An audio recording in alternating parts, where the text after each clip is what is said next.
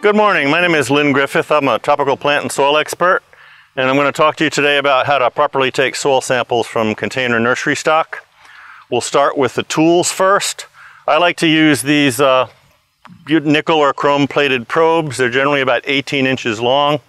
Two good manufacturers are JBK and Oakfield Apparatus. They're good strong probes that will last you a good long time. They run about $60. But they're very useful in sampling nursery stock. They're also good for checking compaction in turf samples, and they're also excellent for checking moisture levels in landscapes. The bucket you use to collect your subsamples should be a plastic bucket, a clean plastic bucket that has never had fertilizer in it. If it's ever had fertilizer in it, do not use it. Your samples will be contaminated. Don't ever use a metal bucket, not a galvanized bucket or any kind of metallic bucket, because that will also contaminate your samples. Now, when you have a block of plants, typically such as this, you generally don't want to sample from the edges of the block because those areas dry out quicker and they're less representative. The key word in taking soil samples is representative. What you collect and have in that bag should adequately as possible and accurately as possible represent the block of plants that you're sampling. What we're going to do is start, and I normally like to work in sort of a diagonal pattern or an X pattern through the block. If there's a special area, maybe a low spot or just an area where something's different, you probably want to avoid that. You want to insert your soil probe all the way from top to bottom in the media. And I'll start by sampling the first subsoil here. You insert the probe all the way into the soil from top to bottom, and you give your wrist a little figure-8 twist like this, so that when you take the soil probe out, you have a nice uniform column of soil in the instrument. And you tap that into your bucket 2 or 3 times. If you just take your soil probe and stick it in the soil and pull it out without the wrist action, you don't get any soil. Okay, you need that little wrist action as you go. I'm going to kick this out because it's not representative. You normally want to take between 6 and 10 subsamples per sample, because pots vary a little bit, soil varies a little bit, conditions vary. So if you get 6 to 10 subsamples, you'll have a better chance of having a good, accurate representation that the soil you have in your sample bag represents the crop in question. And we'll just move on down the row here. If you see visible fertilizer on the soil surface from a top dress, try to avoid that and just kind of sample around it. Usually that's not too hard to do. Sometimes you may need to scrape away a little bit, but most of the time that's fine.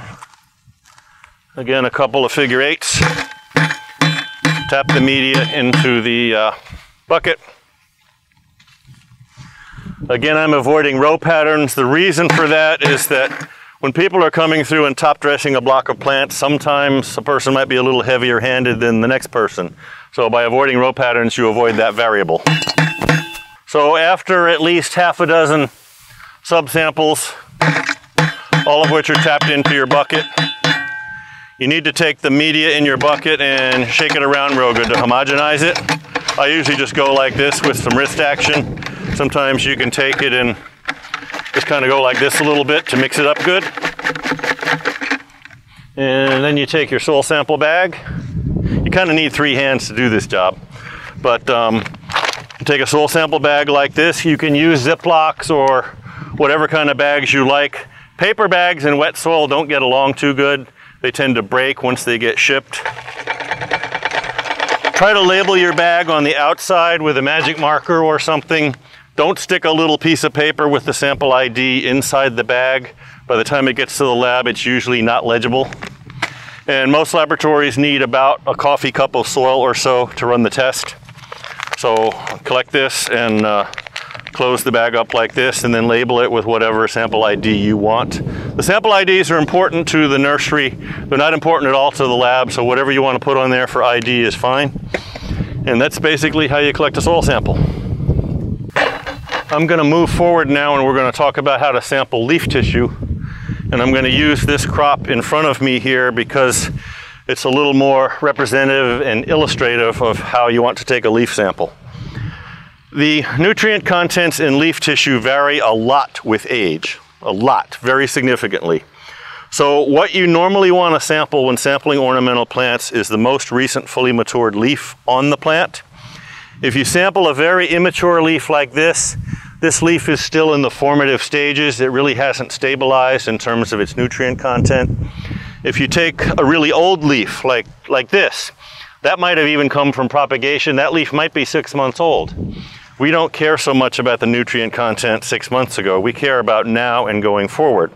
So what you want to collect is the most recent fully matured leaves from the plants. Again, with a similar sampling pattern where you avoid edges and you avoid row patterns. And I would be collecting a leaf about like this, which is about the 4th leaf back. It's fully formed. So I want to collect a number of these. Most laboratories need about a handful of tissue. The number of leaves per sample will vary according to the size of the species that you're sampling. But generally you need a pretty good handful of tissue. 20 leaves, 25, somewhere in there is typically a good number. Better to send too much than too little. It is okay after you take your leaf sample if the leaf tissue gets dry. It's not okay if the leaf tissue rots. If the tissue just dries, the nutrient contents won't change. But if the tissue starts to rot and decompose, the nutrient contents will change and the sample really will be worthless at that point. So again, I'm collecting most recent fully matured leaves here. After you've collected about 20 or 25, I actually need a little more tissue than I have here, but once I have a good handful of tissue, again, I would collect that leaf tissue and take a bag. This is a paper bag with plastic lining inside. Some leaf tissue, though, can rot in a plastic bag. So again, you close up the sample. The laboratory drying and grinding process will homogenize the leaf sample, so you don't need to worry about homogenizing the tissue or anything. The laboratory will take care of that, and we then label our sample bag with however we want the sample identified, for the laboratory. Fill out sample information sheets for your laboratory. Most laboratories have those available online free of charge, and you're ready to go. Lastly, we're going to talk about how to sample irrigation water. If you're sampling from a well in a nursery, let's say, you don't want to collect your sample from an aspirator or a sprinkler head. The reason is the sprinkler head will help throw off carbon dioxide that's in the water, and it will change the pH of the water, generally making it higher. You generally want to go from the end of a pipe or from a spigot on the pump itself. It's important to let the water run for a couple of minutes.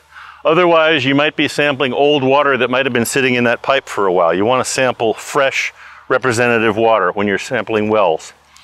If you're sampling lake water or pond water, don't just walk up to the pond and take a sample from the edge of the pond. I used to believe that because of diffusion, waters within a pond were uniform. I found that's not the case. There's inflow, there's outflow. You're best sampling out of the pump that's pulling water out of the irrigation pond. Again, you can take that from the end of a pipe or from a spigot that might be on the pump. Most pumps have that. Again, you want to let the water run for a couple of minutes. If you have a pressure tank or any kind of water in the lines, you kind of want to move that water out and get fresh water direct from the ponds to collect your sample. You can use pretty much any bottle as long as you rinse it 4 or 5 times from the water source that you're going to sample. It's better not to use petroleum type stuff, but just a regular old drinking water bottle from the convenience store will be fine. Simply take the cap off and fill it all the way to the top. Don't leave any airspace in the top. If you can avoid it, sample it all the way to the top and seal it. Pond water especially, but also well water, has microbial activity going on in it. The microbes are respiring and they're sending out waste products, many of which are acidic. And so the microbes in the water, especially in lakes, are going to change the quality of the water a little bit. If you just keep it, empty with the headspace, the pH tends to stay more stable and the microbial activity is not encouraged as much. And then label it as such. You don't normally need to refrigerate water samples. They'll normally stay good for a while. The mineral contents, again, don't change with time. So by the time the laboratory gets it, whatever sodium's in it is in there and it's not going anywhere. And that's basically how you sample soils, plant tissue, and water. One final word, again, the key word in sampling is representative. Be as sure as you can that the samples you're taking are truly representative of the crop in question, and therefore you get more useful data that you can use to make crop growing decisions. Thank you.